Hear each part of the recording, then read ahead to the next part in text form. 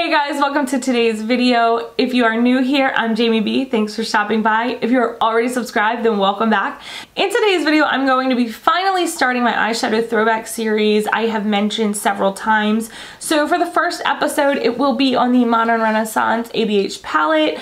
I did this whole look with this palette. This palette actually won between two different palettes, and I will get into that in the video. If you're interested in how I got this look, just make sure you go ahead and keep watching.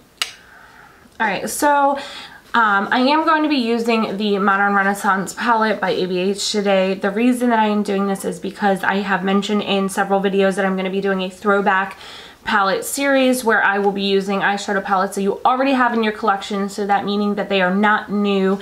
They can be as new as just came out like the beginning of this year or further back. However, it will not be newer palettes. So if a new palette comes out, it will obviously not be in this series, but I will always review new stuff. I just want to start kind of going into my older stuff and giving you guys more looks, because I feel like once influencers review a palette or use a palette, that's kind of the end of it, and then it's like you guys are left with, okay, well now I have one look I can do, where if I go back, then you're getting several. So today I'm going to be doing my look with that. But this one was the winner of this and the Desert Dust palette by Huda Beauty. I put it on my community tab and I also put it on my Instagram. So make sure you're following those so you can choose which one you would prefer to get a look from. Because if you don't have one, but you have the other, then you obviously want to see that. But this one was the winner of both Instagram and YouTube. So that's the one we're doing. Ta-da! Okay, and I'm going to be going in with my Drunk Elephant, and this is the Virgin Marula oil, just to give some hydration to my face before we start. My skin has been so dry and crazy because of the weather and like the change in my hormones after giving birth, so bear with me. Alright, so obviously you can tell I have had this palette for quite a while and it has been thoroughly used. I do have to say I haven't used it in quite a while, but I'm going to be using it today. So I'm going to be going in, I think the first color I'm going to go in is going to be Burnt Orange. I haven't really decided what look I'm going to be doing, but we'll get there. I will tell you, along with most ABH palettes, this one has a little bit of fallout. So you just have to be mindful of that when you're doing your makeup, because then you're going to get it everywhere. So I am just going and blending this in the crease and up a little bit to my brow bone as the transition shade. Alright, so now I'm going to take a bit of a smaller, pointier crease brush, and I think I'm going to go into this a little bit more of a red, orangey. It does have like a hint of brown in it. This is Red Ochre, again with the fallout. And I'm just going to place that on my outer corner and work that into the crease. And I think I'm going to actually put it on the inner corner as well and make it almost like a halo look. Almost. It will be. I don't know that I care for that brush. So it doesn't give me as like reddish vibes, which is good because I didn't really want like a cranberry maroon look because I have already done so many of those. I'm trying to do like more of a brownish look. Okay, so now that I have placed that Red Ochre in there, I am going to go lightly back in with Burnt Orange and just try to smoke out just a little bit more of what I just placed down. Alright, so now I'm going to take a flat brush and I'm going to go ahead in here with Tempera and I'm going to just put it right under my brow bone. And also just smooth out that burnt orange. Okay, so now that I have that down, I think I'm going to go ahead into a plain blending brush and try to just blend it out a little bit more. So I'm taking a blending brush that nothing is on and I'm just kind of blending it just a little bit. I'm going to get my concealer. I'm going in with the ColourPop No Filter Concealer in medium 22 and I'm going to place it where I did not put that shadow so I can put a shimmer there.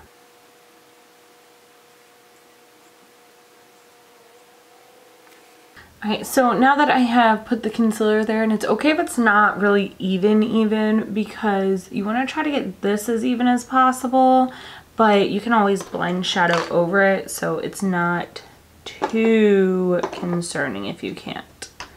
Alright, so I'm going to actually take a Morphe M167 and I'm going to spritz it with some setting spray. And then I'm going to go in with Primavera, which is just this shimmery light gold. And I'm going to place it right over that concealer. So it's definitely not as pigmented as I would have hoped it would have been, or like a little bit brighter in color. But it is pretty for like just a subtle look. Right, so I'm going to go back in with this color right here, and I'm just going to tap off so it's not a lot. And I'm going to try to blend those edges out. So the reason you do that is that way when you open it, it's just not as harsh of a line. Like if you look here, this looks like it's just like, but this one is a little more blended. So now that we have blended that out, I'm going to take my finger into Primavera one more time and just go right on the center to make it just stand out just a tad bit. Alright, so now that we've done that, we're going to go ahead and we're going to skip to our face makeup and then continue with the under eye. So today I'm going to be using the Tatcha, the Silk Canvas. This is just like basically a trial size, but I've had it for a while and literally had no issues. Like I still have so much in here, it's not even funny. I'm gonna go ahead and put that all over my face. And now that I look like a ghost, look at me, like, ugh. Let go. Alright, we're gonna go into my foundation, which is gonna be the Milk Makeup Matte Foundation. This is Blur Liquid, and I am the shade Golden Sand. It's actually one of my favorite foundations, so.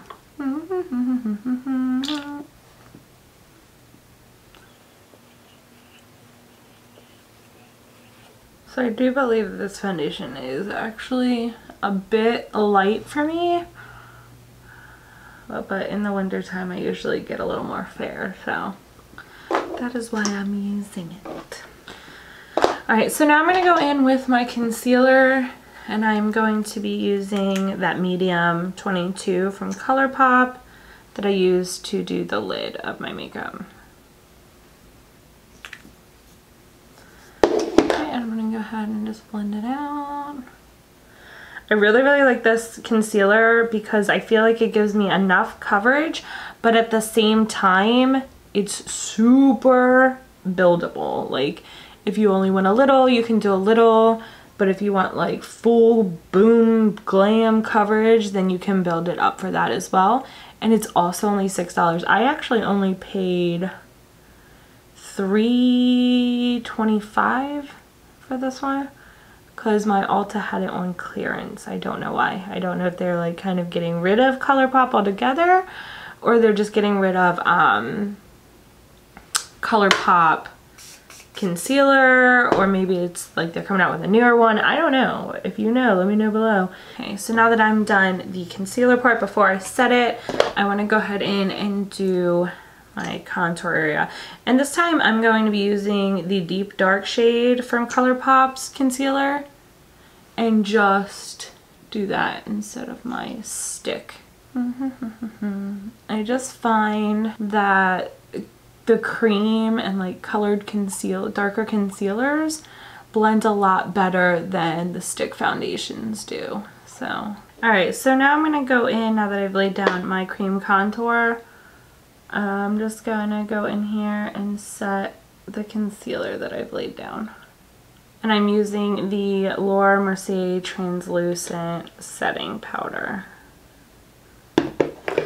And also, I got concealer on my shirt, so that's fantastic. Not having a good day. Alright, so now I'm going to go in with my bronzer, and this is just the Wet n Wild bronzer in the shade Queensland, and this, I believe, and I want to say was a Halloween one, but it was one that I was like, really, it's so good, and it cost me like $3. I'm not even kidding. Okay, so now that we did the foundation and all the cream stuff, I put my hair back down, but I'm gonna go into blush now, and I'm going to be using the NARS Orgasm blush, and I guess I should get my hair up because I have to put my blush on.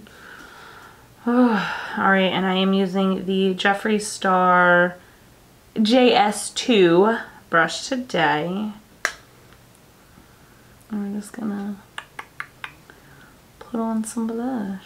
Alright, so now that I have my blush applied, I'm gonna go ahead in with highlighter, and I'm gonna be using the Becca highlighter, and this is in the shade Rose Quartz. This is an older one. It was like a limited edition one that they came out with. It's just like a pinky rose gold. I love Becca highlighters. They're so pretty. Ooh. Okay, and now real quick before I do my under, I am gonna set that just so, like I did before, it just stays nice. Alright, so we're gonna skip back to my eyes and then we will do my lips. So I'm going to be using the same colors and then just smoke it out underneath. So the first color I'm gonna be going in with a pencil brush is gonna be burnt orange. And I'm just going to line that like this. I'm going to bring it down just a little because I'll be going back in with that red Orca as well. Alright, and now I'm going to go in with the red Orca, but I'm going to go in with a blending brush just so it's not so harsh. Also, this palette has a lot of fallout. I thought it was just a little, but it's kind of a lot. Like, it's kind of getting all over my desk and all over my brushes. Like my makeup brushes that are down here. It doesn't give you a lot of fallout on the face or the eyes, so that's really good, but like it's getting all over my table, which has like all my other makeup on it. Now that I have that down, I'm going to go into my inner corner. I'm actually going to use the Becca highlighter because I don't want to put the same color that I have on that inner, on my lid. I just want it to be a little bit different and pop a little bit more. So I'm gonna go in with the Rose Quartz. All right, so we're just gonna pop this right on the inner corner just to give us a little shimmer shimmer. All right, so I'm gonna go ahead and put my lashes on and then I'll be right back. All right, so I went ahead, I put my lashes and my mascara on, and I also did some tight lining and water lining with a eyeliner, and I used a super old one that I have because I don't do a lot of eyeliner, and this is the Lord & Berry. I got this literally in a BoxyCharm like years ago, and this is number 221 dark black, and literally it's the best pencil liner I've ever used, so I will tell you that. Alright, so the last bit to this look is going to be my lipstick, and I'm going to use this shade Y2K in ColourPop's Velvet Blur lipsticks. So I will go ahead and do that because I think that'll look really pretty with this look.